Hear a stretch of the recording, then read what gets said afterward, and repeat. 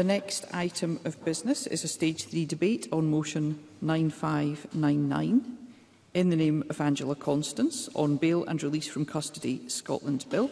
I'd be grateful if members who wish to speak in the debate were to press their request to speak buttons, and I call on Angela Constance to speak to and move the motion up to 7 minutes. Cabinet Secretary.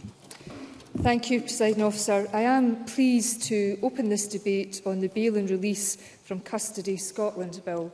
I'd like to start by expressing my sincere thanks to the committees who took part in considering the bill, in particular the Criminal Justice Committee for its careful and thorough scrutiny of the bill over the past year.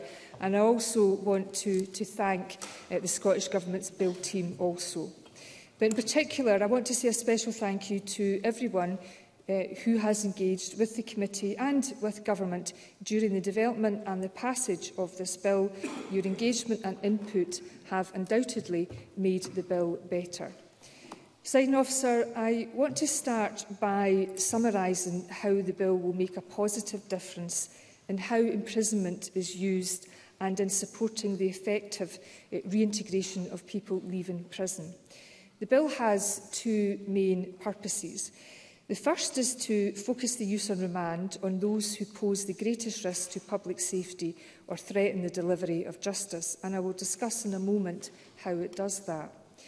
The changes brought about by this bill on their own will not radically reduce the remand population, and certainly not in the short term, and this is a point that we have all acknowledged on a cross-party basis, including victims' organisations. But the bill ensures that remand and imprisonment are reserved for those who pose a risk to the safety of victims and communities. There is no single solution to reduce the use of remand in Scotland, which again everyone in this chamber agrees we need to do. This bill is one part, albeit an important part, of a wider approach, along with action to address the court backlog and invest in alternatives to remand. The second purpose of the bill is to improve the support provided to people leaving prison. That benefits all of us and the communities that we seek to serve. I listened carefully to the tragic examples members highlighted yesterday, where that support had not been in place and the devastating consequences that can have. I am clear that we can do more to support people leaving our prisons and to keep them and others safe, and this bill aims to do that. I would like to highlight some specific provisions which I believe have the potential to bring about real and lasting change. That includes ending scheduled liberations on a Friday and the day before a public holiday, placing new duties on the wider public sector to engage in pre-release planning so that planning starts at an earlier point in a prisoner's time in custody. That includes remand and sentenced prisoners, and also those released direct from court. In establishing national statutory through care standards that will include remand as well as sentenced prisoners, we will ensure more consistent support for people leaving prison across Scotland. So taken together, this should lead to more people leaving custody with the support they need in place, and not just a list of appointments which they might struggle to attend. Presiding Officer, I want to specifically focus on the concerns that victims groups such as Victim Support Scotland and Scottish Women's Aid have about the move to a single bail test and the removal of the presumption in favour of remand for certain cases.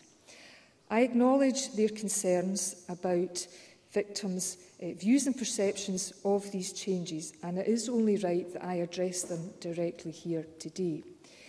Given the trauma experienced by victims of crime, they should and must have confidence in our justice system. But I want to be clear, the single test of bail will allow a court to remand someone accused of a serious sexual offence or a serious domestic abuse offence, particularly where there has been a track record of offending. These are the cases currently covered by the presumption in favour of remand, and this is exactly the type of cases under the single bail test where remand will be used. In fact, the new bail test emphasises that. And that is because while the single bail test recognises that remand should be used as a last resort, it makes clear that remand is necessary where victim safety is put at risk. That is why the bill means the court must specifically consider safety of the victim from harm when applying the new bail test. Importantly, the concept of harm in the bill includes both physical and psychological harm. This uses the same definition as in the Domestic Abuse Scotland Act 2018. And as a result of this bill, the type of harm arising from coercive and controlling behaviour is explicitly recognised by the bail test. In addition to this focus in the new bail test, steps have been taken to further emphasise the importance of victim safety in the bill through amendments. And that includes Maggie Chapman's amendments agreed yesterday to emphasise the importance of victim safety information being sought from the prosecutor when the court is making their bail decision. Parliament yesterday also agreed amendments to require information to be collected on the use of bail in cases previously covered by the presumption in favour of remand. In the coming years, this will aid understanding of how the new bail test is operating for these category of cases. Presiding Officer, we have been open to making improvements to this bill throughout the process while maintaining a firm focus on what the bill seeks to achieve. And I am very grateful to everyone who has provided their time and their expertise to inform amendments. I do believe that this bill will ensure that the use of remand is firmly focused on public and victim safety. I also believe it will improve the opportunity for the rehabilitation and reintegration of people leaving prison. I believe that this will make a positive difference and will keep people safe. And I move that Parliament agrees that the Bail and Release from Custody Scotland Bill be passed. Thank you. Thank you. I now call on Jamie Green. Thank you, Presiding Officer. Today marks the end of a long journey for the Bail and Release from Custody Bill. Whilst it seems quite technical in nature, it attracted a cross-range of outlooks, experiences and views of our criminal justice system, and it's a bill which will have far-reaching consequences, consequences which we must consider as our duty to. We face important questions about this bill. Is this bill, in part or in whole, entirely necessary? Will it improve outcomes for those who interact with our criminal justice system? Will it make people's lives safer and better? Does it increase or decrease the risk or any perceived risk posed to them? And does it produce better outcomes than the status quo? Because legislation, wherever it comes from, must meet all of those criteria, in my view, to be passable in this place. In fairness, there are parts of the bill which do pass those tests, and most of them lie in Part 2 of the bill, and I support them and I welcome them. There are, however, parts which do not.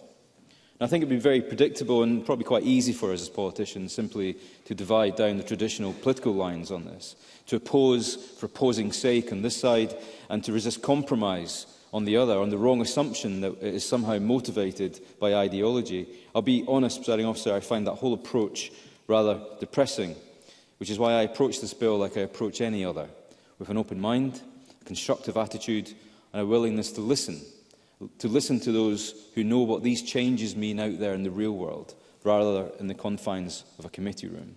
Which is why our Stage 1 report perhaps was unanimous, which is why we got out of our comfort zone. We visited prisons and courts, we met with victims and judges and advocates and staff and police and their unions. Which is why at Stage 1 I laid out my own thoughts right at this place in the chamber as to where I thought the bill meant well, but also there was scope for improvement. And I have to say, on the day, that was met by the typical bombast to which I sadly became accustomed to from the former Justice Secretary, which is a direct compliment to the current one, I should add. And which is why my party introduced 24 amendments at Stage 2, 33 amendments at Stage 3, and I personally introduced 29 in both. And many of my amendments were drafted in conjunction with those very organisations like Victim Support Scotland, Rape Crisis Scotland, Assist, Scottish Women's Aid and so many others. Because when every other public service shuts their door at 3 o'clock on a Friday afternoon, they are always there for their victims and their families. And I make no apologies for being guided in my approach to this bill with them and by them. And our amendments, many of them, amendments which sought to improve information given to and from victims in relation to custody hearings, were voted down.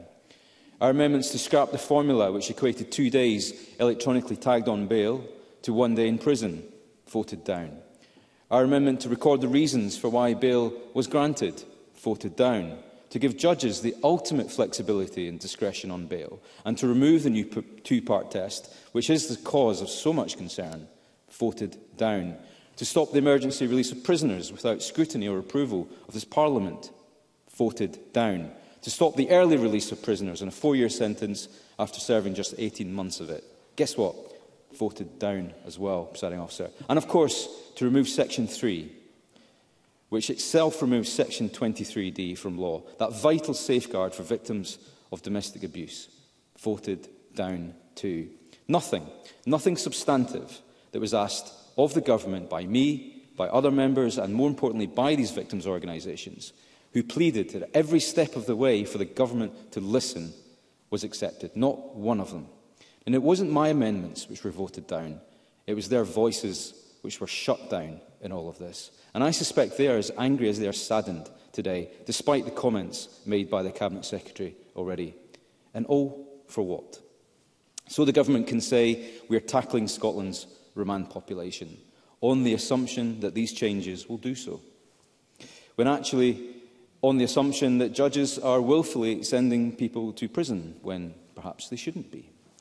The number of untried prisoners arriving into custody has dropped by 35% over the last 10 years, whilst at the same time, the length of time on remand due to backlogs has doubled.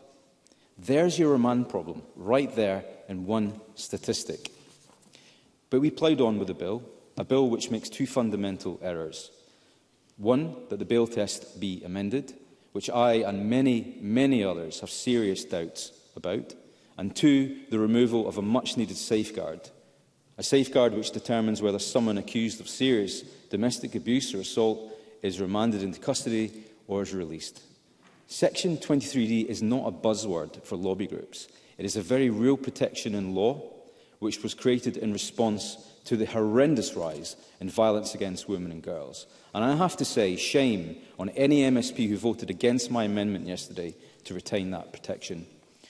The words of Victim Support Scotland and their friends and partners in their 11th hour appeal to MSPs today are thus: the safety of victims should be at the heart of decision-making. The new bail test is not sufficient to keep people safe, and it does little to show victims of serious crime that their safety is being protected under the law.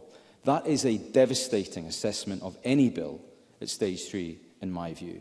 And I proudly give them the last word today, and I do so because it is deeply personal to me. As the only child of a family of domestic abuse, I owe so much to organisations like them, and that is my promise to them. You made it your red line, and it is my red line too. And that is why, Presiding Officer, I cannot support the Bail and Release from Custody Bill. And I ask members not to listen to me, or even to their whips, but listen to the voices to whom this bill matters, and to their own conscience. Mine is clear. I hope others can say the same. Thank you. I now call on Pauline McNeill. Up to 5 minutes, please. Presiding Officer, thank you to the Bill team for making themselves available, to the Scottish Labour team and to the committee clerks for an incredible support through creating the Stage 1 report. At Stage 1 and 2, Scottish Labour stated that it could not support the Bail and Release Bill from custody if the Scottish Government did not address serious deficiencies within the bill and crucially provide clarity over the purpose of the bill. But there hasn't been any consistency from the Scottish Government team on whether the bill's purpose is aimed at reducing the remand population or something else. So when the former Cabinet Secretary was first asked to clarify the purpose of the bill, he did not confirm that the purpose was to restrict the use of remand, and subsequently seemed hesitant to confirm that that was the purpose. Now, I appreciate that yesterday Angela Constant, Cabinet Secretary, used exactly that language, but I need to emphasise, right up until that point, we have been trying to clarify the actual purpose of the bill in relation to Part 1. On page 1 of the bill itself, the description does not use that language. It says the policy objective of the bill states that its purpose is to refocus how imprisonment is used. It does say the use of custody for remand is a last resort to give greater focus to the rehabilitation and reintegration of individuals leaving custody. And whilst the policy objective does say that the bill's decision-making framework is to be reserved for those who pose a serious public safety risk, including victim safety, when it's necessary to prevent a significant risk of prejudice to the interests of justice on a given case, it's hard to see why the new bail test would make any real difference from the old one contained in the Criminal Procedure Scotland Act 1995, which of course is a presumption for bail. With a possible exception of what Jamie Green referred to is the provision to delete section 23 of the 95 Act, which means in all solemn cases where there has been an analogous previous conviction on specified serious offences, including domestic violence, that they must be remanded to custody unless there are exceptional circumstances. It has been removed through the bill. So we don't have any evidence either way of whether keeping it or removing it would make any actual difference to the remand population, and its deletion does not have the confidence of victim support organisations. And last night, Victim Support Scotland and Scottish Women's Aid and Assist urged members to vote against the bill to protect the interests of people affected by crime in Scotland. And they are adamant that the removal of this vital safeguard presents a serious risk to the safety of people affected by crime in Scotland, in particular victims of gender-based violence. Now, the Scottish Government did try to explain their position today and disagreed with that assessment, but I don't think they have adequately explained what the removal of section 23 would result in, and don't think they have adequately worked with victims' organisations to convince them of the need for removing of this section.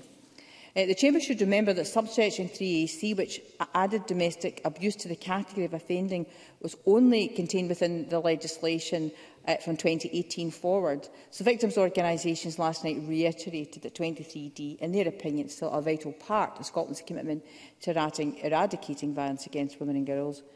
We're all concerned about having one of the highest levels of remand population in Europe, but on the face of it, the bill doesn't appear to change that. One of the biggest factors, as already been mentioned, is lengthy waiting times for court hearings, which we did try to reduce over the course of now up to 2026. So we believe a primary focus should be to get those waiting times down. So the Scottish Government has not given any indication of what specific reduction it anticipates seeing. I do appreciate what the Cabinet Secretary said today about that.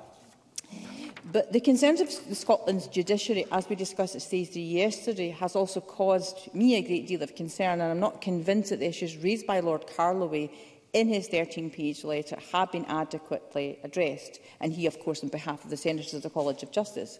And during the consultation process, Lord Carloway stated the bill introduces an unnecessary, cumbersome and artificial process. He said that it was difficult to see how the proposed new structure would make any real practical difference to the outcomes, because the overarching test that bail is to be granted unless there is a good reason to refuse it remains the same. So the Scottish Government's vision for justice in Scotland's programme aims to have a justice system which prioritises the experience of victims of crime and places women and children at the heart of service delivery. But there are many things in Part 2 of the bill that are very important in the management and release of prisoners. But I don't think it's enough for us to pass this legislation today, because I think some of that could be done not by legislation. So as we proceed to the final vote this evening, we believe, Scottish Labour believe, we must balance the interests of justice for those accused of crimes and the safety of victims. There is a clear consensus amongst all the parties that this Parliament needs to do more work in changing the experiences of victims. I did try and put what was quite a serious amendment yesterday on what I think is the gap in the law in relation to the notification for bail appeals. I would ask you to conclude, Ms McNeill. But the Government didn't accept that either, and that was quite deflating, that nothing that we suggested seemed to. On that, I'm resolute in my commitment to victims on behalf of Scottish Labour, but tonight, unfortunately, Scottish Labour cannot support the bill this evening. Thank you. I now call on Liam MacArthur. Thank you. Can I start by commending the Criminal Justice Committee, and particularly the small number of MSP colleagues across the parties who did the bulk of the heavy lifting with the amendments yesterday, and add my thanks also to the many stakeholders whose insight and expertise has obviously informed Parliament's scrutiny of the bill. As I did at stage 1, I think it's important perhaps to underline why I believe reform of bail and release is necessary. Scotland's prison population is amongst the highest in Europe and growing. It's led to overcrowding, poor conditions and problems undertaking the sort of purposeful activity and through care essential for rehabilitation and reducing the risk of reoffending. This situation isn't sustainable, nor is it safe. The growth in the prison population has been driven largely, not exclusively, but largely by the numbers on remand. The majority, despite what Jamie Green says, and I accept the figures he said, but those on remand are the majority untried. Even as the population of sentenced prisoners fell during emergency COVID releases, the remand population grew because of the backlog in our courts. And as important as tackling that backlog is, and Jamie Green made that point again yesterday, the problem in relation to remand certainly predates COVID. So Scottish Liberal Democrats have no difficulty with the policy memorandum when it states, and I quote, "The provisions of the bill are intended to ensure that the use of custody for remand is a last resort." At the same time, obviously, a balance must be struck with the rights and safety of victims and witnesses, and that was the focus of much of the attention yesterday. In this respect, again, I thank organisations like Victim Support Scotland for helping us understand the experience of victims when it comes to the bail system. I know they've real misgivings about aspects of the new bail test and understand why that is the case. However, I think some of the amendments passed at stage 2 and again yesterday have improved the substance of the test and clarified the interpretation. Consideration of victims as well as public safety is now more explicit and front and centre. I appreciate the repeal of Section 23D has caused particular anxiety, in part perhaps because of the message it is seen to send. I don't in any way underestimate the level of that concern. On balance, though, I think embedding victim and public safety more explicitly in a single bail test is appropriate. That said, this will need to be closely monitored, and Parliament will obviously take a keen interest in scrutinising reports that Government must now provide going forward. Another area where ongoing focus will be required is in the resourcing of criminal justice social work, which is set to take on an enhanced role in informing court decisions around bail and remand. That is as it should be, but certainly cannot be achieved on the cheap. It provides a way of ensuring the court is aware of victims' needs and safety requirements, and I welcome the changes made at stage 3 on the basis of the amendments I brought at stage 2. However, with council budgets under pressure, ministers must ensure that they will the means as well as the ends in relation to the role of criminal justice social work. Due to chairing duties yesterday, I didn't take part in the debate, but I think overall was impressed by the tone of the contributions, even where opinions differed markedly, and I think that's again reflected so far in the debate this afternoon. I draw special attention to the exchanges around Jamie Green's so-called Suzanne's Law provisions, which, while not passed, did allow for an important debate, but also a statement, I think, of collective intent. I was, like Jamie Green, disappointed that proposed amendments to the emergency release powers weren't agreed. There were a number of options. I think it was disappointing that none of those were taken up. All in all, though, this bill, I think, introduces necessary reforms that can help balance the need to address the problems arising from Scotland's high and growing remand population with the interests of victims and the wider public. And on that basis, Scottish Liberal Democrats will be supporting it at decision time this evening. Thank you. Thank you. We now move to open debate speakers, and I call Audrey Nicholl to be followed by Sharon Dowie. Thank you, Presiding Officer. I'm very pleased to speak in this afternoon's debate. Most of my contribution will be in my capacity as convener of the Criminal Justice Committee, and I again thank witnesses, the Bills and Clerks team, Parliament staff and organisations and individuals who supported and informed our scrutiny. This is an important bill, and I want to note from the outset that although the committee did not reach consensus on all of the issues we considered, we were able to reach an amicable view in our report on this bill. So let me start where most consensus was found. Part 2 of the bill proposes changes to the process of release, including planning for release, accessing services and through care, as well as release on certain days of the week, the release on licence, powers to release early and victim notification. Committee members were clear in their support for most of the provisions in this part of the bill. Through care plans for prisoners and access to key services, including housing, benefits, healthcare and medication on release, are essential to support reintegration and avoid the revolving door of recidivism, setting up people to fail. And as the committee heard, release planning must start the day someone enters prison.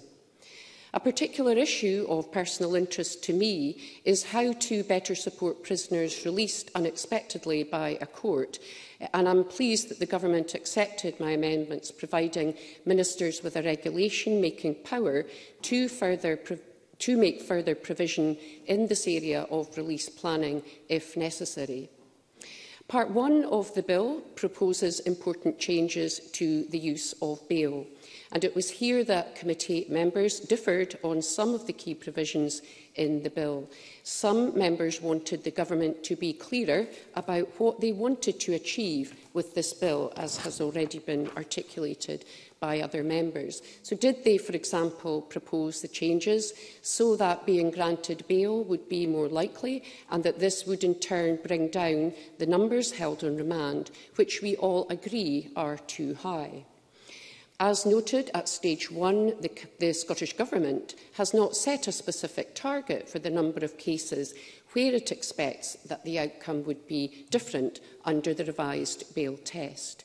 So this made it harder for the committee to scrutinise the likely difference to the numbers of people being granted bail where they would previously have been remanded. We also had concerns about the resource implications for the wider role of justice social work in bail decision-making, and if this in fact would slow down the process. There were also differences of opinion on the proposal to remove Section 23D from the 1995 Act and around the provisions on the consideration of how time spent on electronic monitoring whilst on bail may be taken into account during sentences. But despite these differences, all members agreed that there were some useful provisions in the bill. So, to conclude, resourced properly, the bill's provisions will go a long way to improving the release process for prisoners. And despite our differences, the bill benefited from robust scrutiny at stage 1 and from amending at stages 2 and 3. This is especially so in relation to Part 1 of the bill, where views in the committee differed. I look forward to the Criminal Justice Committee undertaking further scrutiny on the legislative provisions to follow and confirming that we have indeed delivered some positive reform to bail and release from custody. Thank you. Thank you. And I call Sharon Dowie to be followed by Carol Mockin. Thank you, Presiding Officer. My party has serious concerns about the damage this bill could do. Regrettably, this bill is yet another example of the SNP's soft-touch approach to justice. The needs of criminals are once again being prioritised over the rights of victims. This bill seeks to reduce Scotland's prison population. It seeks to let criminals out early. It seeks to remove restrictions that protect people from dangerous offenders. Unfortunately, and I don't see this lightly, this bill would put public safety at greater risk. Before I get into broader arguments, I will first outline the specific sections of the bill that deeply concern us. Section 2 makes it more difficult to remand an accused offender in prison. Section 3 removes some restrictions on bail being granted in the most serious of cases heard by juries, such as violent, sexual and domestic abuse offences. Section 5 allows time spent on electronic monitoring to be deducted from an offender's sentence. Section 7 allows SNP ministers to release prisoners for up to 6 months at a time, even before the parole board recommends release. And Section 8 allows SNP ministers to release prisoners early from their sentence without parliamentary approval. We have raised issues with those sections throughout the bill process. Yet the SNP has refused to make the necessary changes to improve this legislation. So if it passes, what impact will this bill have? Firstly, it will not deal with one of the main sources of the problem. Scotland's remand prison population is high, in large part because there is such a large court backlog. A recent Audit Scotland report said the backlog will not be cleared until March 2026. So instead of tackling the root of the problem by working to clear the court backlog, the SNP government is trying to take the easy way out by seeking to empty prisons. This approach will have profound consequences. The increased risk to public safety is so clear that it is stunning the SNP government does not recognise it. 1 in 4 crimes are committed by those on bail. In the last year for which we have data, that amounted to 15,724 crimes and offences. Those figures include the most serious crimes, from rapes to murder. Yet this SNP law will release even more criminals on bail and cut time off already short prison sentences. This is not justice. But statistics only tell a small part of the story. Specific cases are more enlightening. A few years ago, Robbie Smullen stabbed Barry Dixon in the heart and killed him. Barry was 22. A witness in the trial said that Smullen wasn't upset afterwards. He was bragging about it. Barry Dixon's murderer was on 3 different bail orders when he committed that vile crime. Barry's aunt, Jade Taylor, said this: "It's as if it's unacceptable for our children and loved ones to be collateral damage because of policies they have put in place simply to save money. We are talking about murders, rapes and serious assaults that would never have happened if the monstrous individuals responsible were remanded in prison instead of repeatedly being granted bail while continuing to offend. The government must reflect on the words of Barry Dixon's family. They must consider the horrific and tragic consequences that can come from letting criminals walk the streets freely on bail. If they carry on with this bill, it could increase the risk to public safety. It could mean more victims and more broken families across Scotland. It could stack the justice system even more in favour of criminals. I urge colleagues across the chamber to think again and vote against this bill. Thank you. Thank you. And I call Carol Mockin to be followed by Maggie Chapman. Thank you, Presiding Officer. I think we can all agree that giving greater focus to reintegrating people when they are released from prison is a worthwhile and essential cause. Reforming how we utilise remand is key to that, and I'm certainly supportive of all efforts to do so if they effectively achieve that aim. Sadly, on balance, I do not believe the Bail and Release from Custody Bill achieves that aim. I say that because at times it has been difficult to really ascertain what the Government is seeking to do with this bill. My colleague Pauline McNeill articulated how clouded some of their explanations have been during its progress through this Parliament. In particular, Scottish Labour would like to see more evidence that the Scottish Government are committed and able to shift and financially resource alternatives to custody. The Scottish Government seem to miss the point that much of what we all hope to achieve needs resourcing and best practice, not additional layers of bureaucracy. We really cannot say with any clarity that this bill, what this bill's intended purpose is, what effects it might have and how it will be delivered at all. I think, simply put, the bill does not seem ready. There is important work here, and I do not doubt the good intentions, and I say that quite genuinely. I thought yesterday the Cabinet Secretary was clearly engaged, and she was very considered and took the responses from individuals very seriously. And in our discussions at stage 3, I was impressed at how engaged she was with parliamentarians across the chamber. So I do thank her for that. The committee stage, however, in my view, as someone who wasn't involved in the process and looking through some of the committee stages, suggested we require much greater research detailing why so many people are on remand in Scotland and what specific issues cause that. Yes, some of it is due to the COVID backlog that had been mentioned, but levels were stubbornly high even before that. And the Criminal Justice Committee have sought to shed light on these issues, but it appears the Government have decided to push ahead regardless. The committee clearly would have wished to understand better how the provision of this bill would have changed those things. What we do know as a fact, as others have said, Scotland has the highest remand rates in Europe and it cannot be allowed to continue. Will this bill decrease the number of people on remand? Well, the answer is, unfortunately, we do not really know. And in my view, the way we could have said that with any clarity is if the data, as suggested by the Criminal Justice Committee, had been pursued by the Scottish Government, and they did not seem to support the efforts on that. On top of that, what we know, and others have mentioned this, is the testimony given to the committee that organisations representing victims and victims themselves and their families do not have confidence in this bill. And nor do many criminal justice focused judges and organisations. In fact, I would say I've rarely seen a bill at this stage which has received so much criticism from expert groups.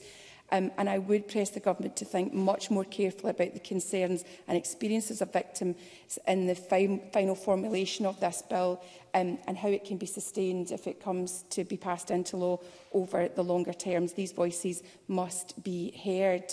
On the matter of how the judges have been reacting, judges being required to register reasons for refusing bail, this would be useful data to have, but it's equally unclear as to why this cannot be done without the legislation. And I think my colleague Polly McNeill explained that much better than I would be able to do, not being heavily involved in this particular field. But I think that what the law are saying is there's so much that can be done without actually having to put this legislation in place, is my understanding. So, if you could conclude, please. Yeah, no bother at all. So, in conclusion, I support the position of my colleague Polly McNeill. I don't think, on balance, I'd be able to support this bill. Thank you. Thank you. And I call Maggie Chapman to be followed by Fulton McGregor.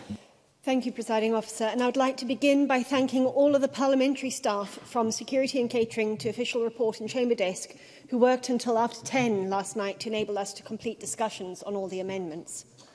I welcome the provisions in this bill, and I'm grateful to both the present and former Cabinet Secretaries for the constructive conversations that we've had. I thank the Criminal Justice Committee, clerks and the bill team who have worked so hard on all the details. And I am very grateful for the input of victims and survivors and the organisations that support them for all of their contributions. For this is a complex and technical bill which has required much work and rightly received much scrutiny. And I refer colleagues to my register of interests.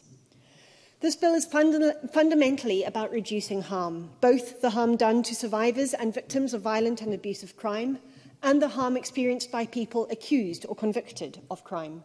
This is not a zero-sum game.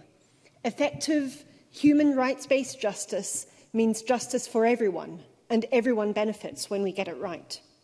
Scotland has not got it right so far, especially not for women and girls who have experienced gender-based violence. Far too often they have been treated by the criminal justice system with insensitivity and disdain, and have been denied vital information, and have been placed in situations of distress and danger. So I entirely understand the concerns of individuals and organisations who are worried about the repeal of Section 23D of the 1995 Act, the presumption against bail. In a society of embedded misogyny, in a justice system that has repeatedly failed women and girls, I know how vital it is to have appropriate safeguards. But Section 23D has not always been an effective safeguard for all survivors of gender-based violence and domestic abuse. And its broad application, including to non-violent drug offences, prevents courts from making bail decisions on genuinely safety-based considerations. Instead, this bill specifically places those considerations at its heart. This, it says, is what matters critically, that both actual and potential victims are protected from harm. Properly implemented, and we are determined that it should be properly implemented, this bill should be far more effective than Section 23D in keeping victims and survivors safe. We know that prison is not a safe place. It is not safe for those who are incarcerated, including, as we discussed last week, women who have themselves experienced violence and abuse. And it is not safe for society, for communities and families receiving people from leaving prison. For the sake of those communities, rehabilitation and reintegration need to be deep-rooted realities, not pious pipe dreams. Prison makes that much, much harder. It is not soft, then, to demand more effective forms of justice. It's simply common sense. If we recognise that prison is not a good place to be for the defendant or for society, then refusing bail should be the absolute last resort. That's why cumulative tests are more appropriate than alternative ones. And let's not forget, people being considered for bail have not been found guilty. To curtail someone's freedom without trial requires, rightly, a substantial hurdle to be overcome. And in the same way, the restrictions and humiliations of electronic monitoring should not be lightly imposed or blithely disregarded. Electronically monitored bail is not full freedom, and that needs to be recognised in any subsequent sentencing. It's entirely appropriate that the bill should make that principle clear. In conclusion, Presiding Officer, this bill is an important step on the journey towards a fairer and safer Scotland, one in which the criminal justice system, which so often acts to reinforce trauma and inequalities, instead works to counter, to redress and to heal them. Thank you. Thank you, and I call Fulton McGregor, the final speaker in the open debate. Thank you, Presiding Officer. Scotland has one of the highest remand populations per head in the world. A claim that is often made that Scotland is soft in crime, but our use of prison and remand would suggest otherwise. The main purpose of this bill is to try and help reduce the remand population and to give a greater focus to the rehabilitation and reintegration of people leaving prison to help them resettle in their communities. Refocusing the use of remand is something that both the Justice Committee and I, which I am a member of, and the Scottish Government sees as a key priority. At committee, we noted that short periods of custody can often be detrimental, especially for those not yet convicted of any offences. Early last year, the committee unanimously supported a reduction in remand, and this is in line with the conclusions of the Justice Committee of the previous session, of which I was also a member, which noted that remand should only be used as a last resort. And although we've already acknowledged that in some cases remand is and will always be necessary for the first time, the bill makes clear that the court should specifically consider victim safety, which includes both physical and psychological harm to the alleged victim when applying the new bail test.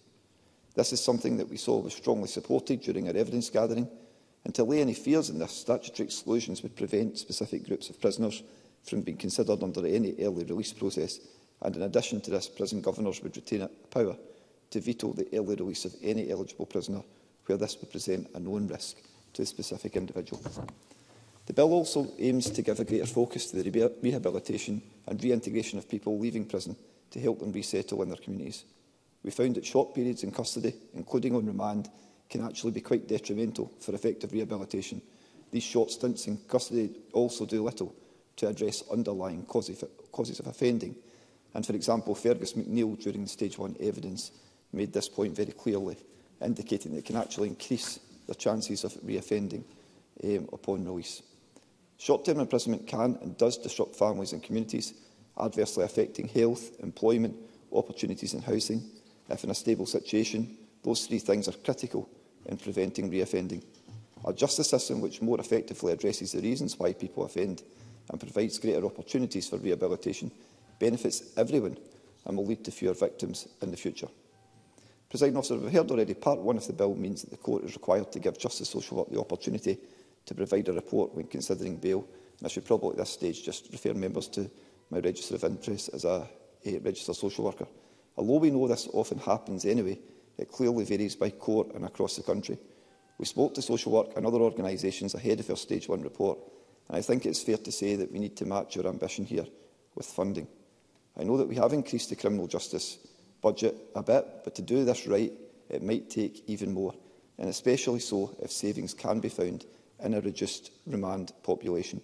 More workers and court social work teams will allow for more detailed assessments and more joint up working, allowing voices of victims and third sector organisations to be heard, something which we all thought was very important.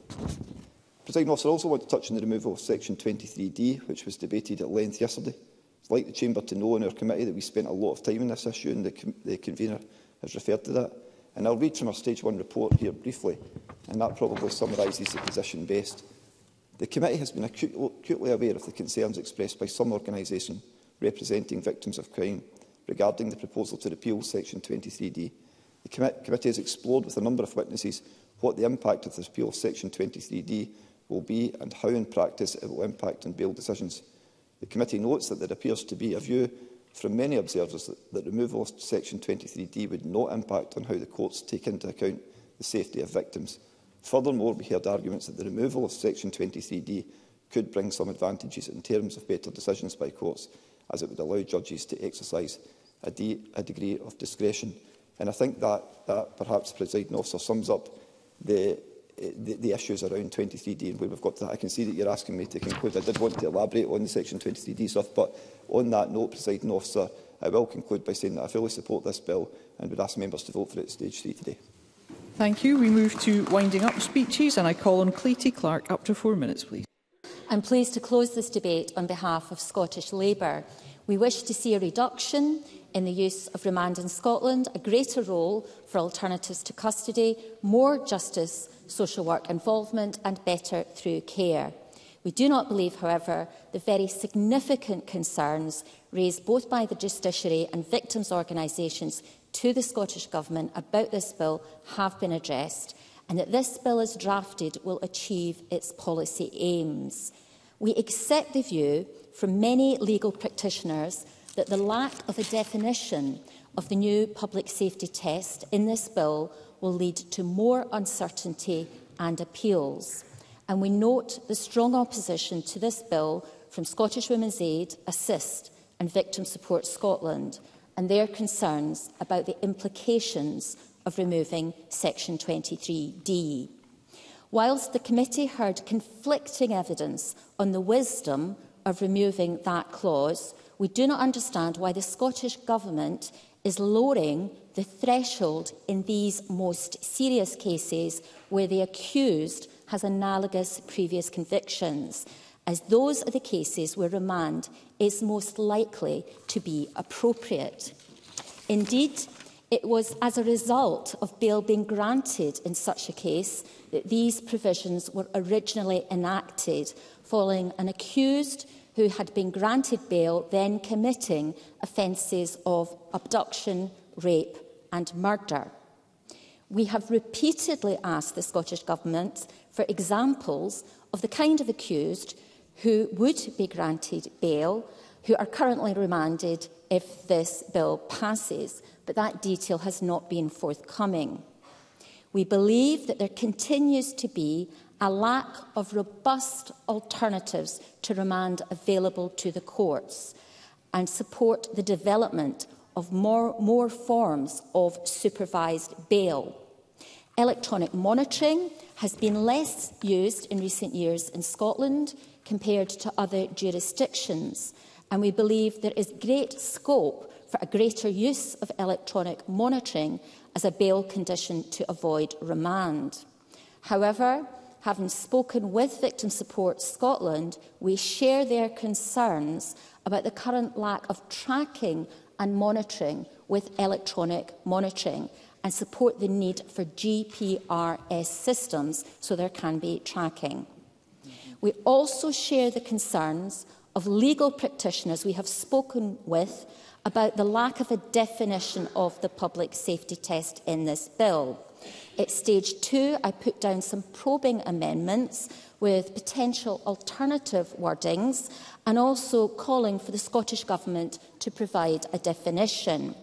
However, we have accepted the advice of those within the legal profession who believe that it is safer to retain the current bail test, which is settled law, and of course which provides a presumption in favour of bail in most cases. So we remain unconvinced that this bill will achieve its aims, that it will reduce the remand population, and believe that many of the concerns being raised are legitimate. Whilst there's much that we do agree on in Part 2 of the bill, those provisions in the main do not require legislation and could be delivered now by the Scottish Government within the current legislative framework. For these reasons, we will not support this bill in this final vote. Thank you. And I call on Russell Finlay. Up to 5 minutes, please. Thank you, Presiding Officer. I begin by thanking all of those who gave such insightful and informative evidence to the Criminal Justice Committee and also to our team of clerks for their hard work. Now, an essential role of government, of this Parliament and indeed of us as members is to prioritise the safety of the people of Scotland. We should strive to ensure that people not only feel safe but are safe, whether that's at home, on the street, in the workplace or at school. Every single day, however, we hear distressing accounts of crime in our communities. These can include the most depraved and often devastating acts of violence. These are committed not just against adults, but also the most vulnerable, the very youngest of children and our cherished senior citizens. These can be life-changing, sometimes, of course, life-ending. And I believe unequivocally that survivors deserve justice and that we have a duty to ensure that is what they get. On many occasions, however, that is not what they get. Too often, the initial pain and shock of the original crime is compounded by the justice system. We keep hearing the same stories from survivors who feel disrespected, isolated and unimportant. The word betrayal is often used. Now, one of the most important stages in the process is at the very beginning, when an alleged perpetrator is arrested by the police. The bill that we are about to vote on seeks to change the law relating to what happens at this critical juncture. Is an accused person remanded in custody or released on bail? In the very short time that I have, it would be impossible to rehearse every detail of the bill's passage since its introduction last June, but some important contributions and observations must be revisited. The Government's apparent intent for this law is to reduce the number of prisoners on remand. Yet my colleague Jamie Green has cited data showing that the number of prisoners being remanded has actually plummeted over the past decade. This revelation alone debunks and demolishes the Government's entire justification for their legislation. This, incidentally, is exactly the kind of crucial information which was withheld from the committee. Now, throughout the passage of the bill, there has been a background drumbeat. Some campaigners suggest, often implicitly, that old-fashioned judicial attitudes are to blame for Scotland's high remand rate. This morning, a BBC TV report reflected this narrative by saying that remand will now only be used as, and I quote, a last resort. Presiding Officer, anyone who spent time inside a court or spoken with practitioners will know that is what already happens. Bail is always the default position. Sheriffs only remand someone after full and careful assessment of the individual circumstances of each case. Mr Green's statistics also confirm what many have suspected, that there's a more fundamental problem here, which is this: Scotland's stubbornly high remand rate is actually due to a failure of this Government to properly fund our criminal justice system.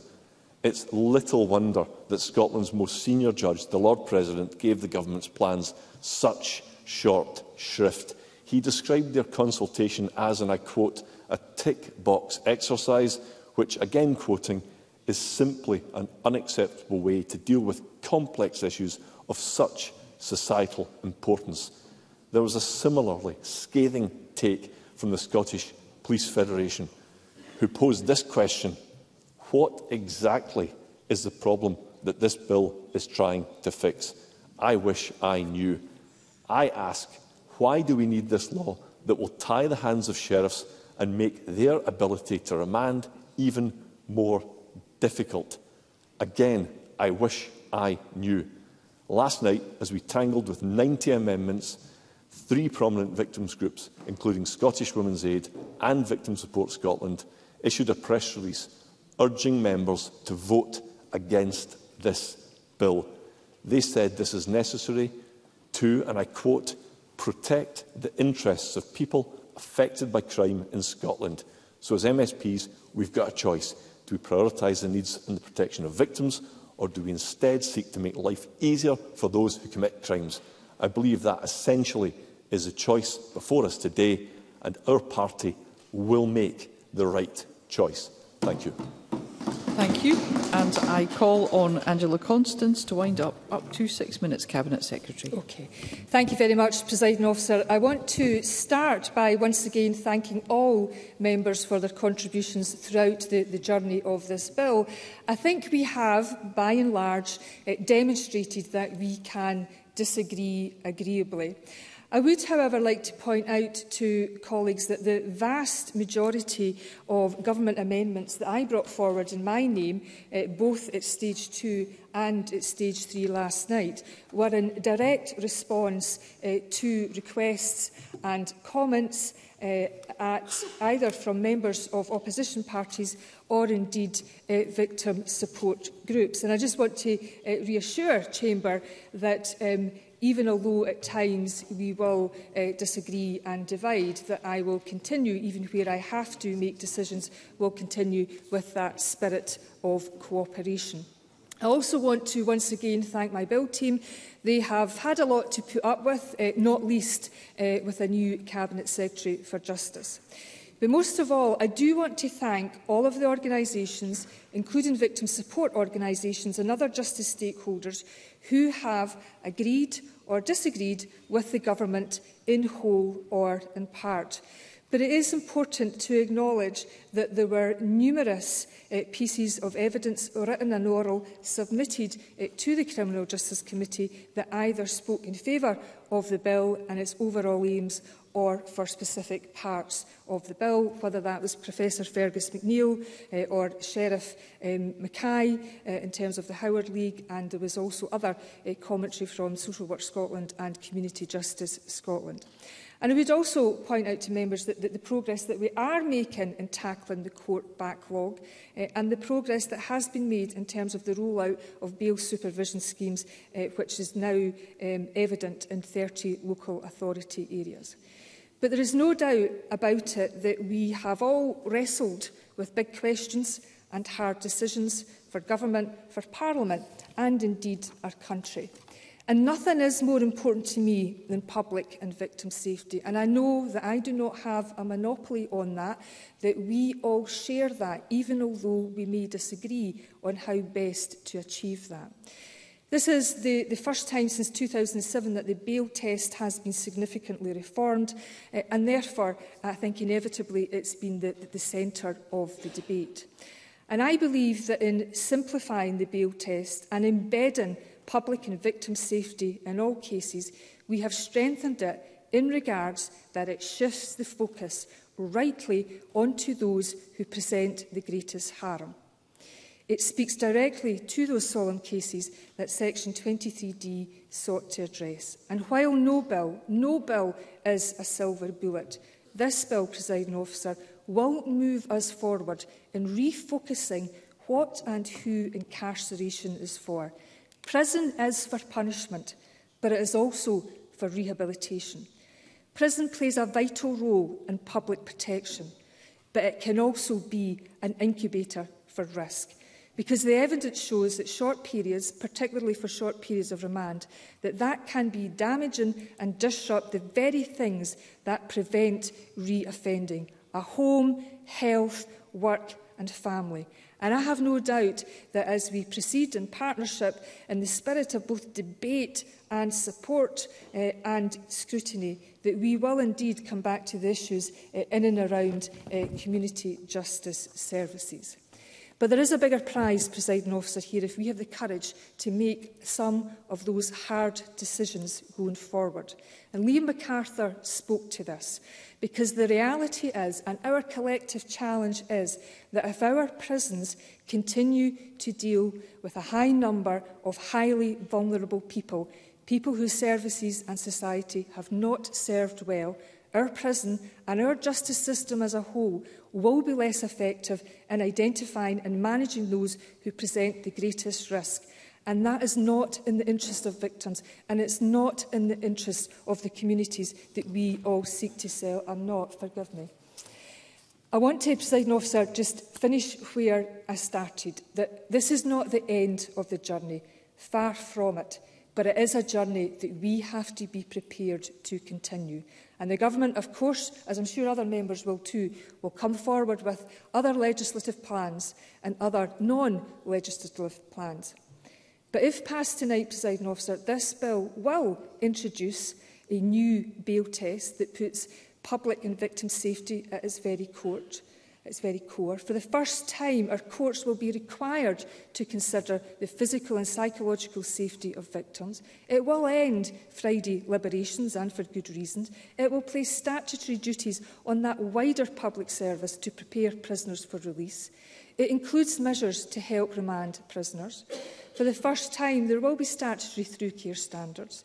It extends the provisions of information about prisoner release to victim support organisations. It gives us more tools to support rehabilitation and reintegration. It gives more safeguards, more consultation and more review and reporting. And I do recommend this bill to Chamber, all of these actions will help to reduce reoffending and make our communities safer.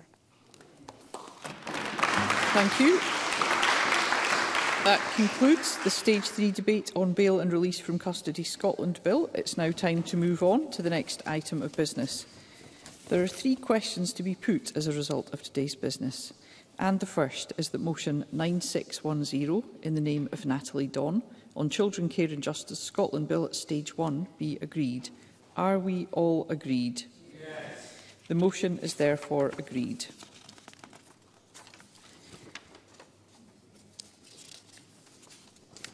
The next question is that motion 9158 in the name of Shona Robertson on a financial resolution for Children, Care and Justice Scotland Bill be agreed.